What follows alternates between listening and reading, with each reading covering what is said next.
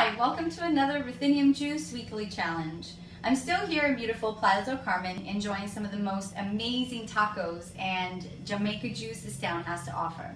Jamaica is what the locals called hibiscus flower, and it's used in many drinks throughout Mexico and in a very popular drink in Egypt called carcade. Now, I've always wanted to play with edible flowers in my smoothies, and what better time to try than now. I infused my own hibiscus flower water, and I didn't add any sugar or other sweeteners because I'm going to blend it with watermelon and orange, and they're very sweet already. So I didn't find the need for additional sweeteners. But if you wanted to, you could add half a spoon of raw organic honey, and that might do the trick. So I picked up dehydrated hibiscus flower, and I simply soaked it in water for about 6 hours.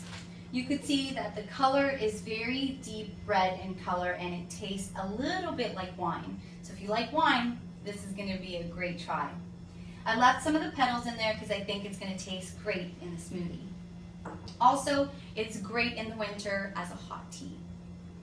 For this recipe, you're going to need a cup of watermelon, half an orange, and instead of water, we're going to use our own hibiscus flower infused water.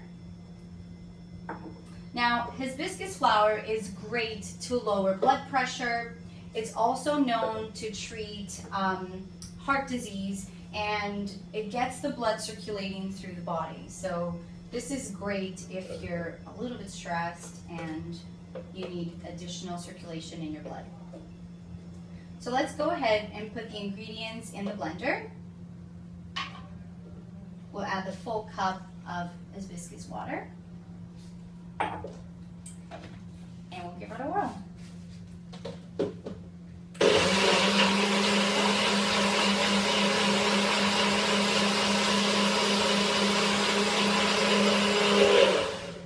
That should be enough because the watermelon is very easy to blend, and so is the orange. Now let's try this baby. Great color and great consistency.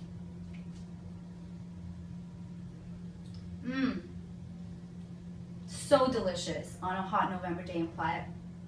If you're looking for exotic and new ingredients to try, why don't you try some exotic hibiscus flower? To your health. Cheers.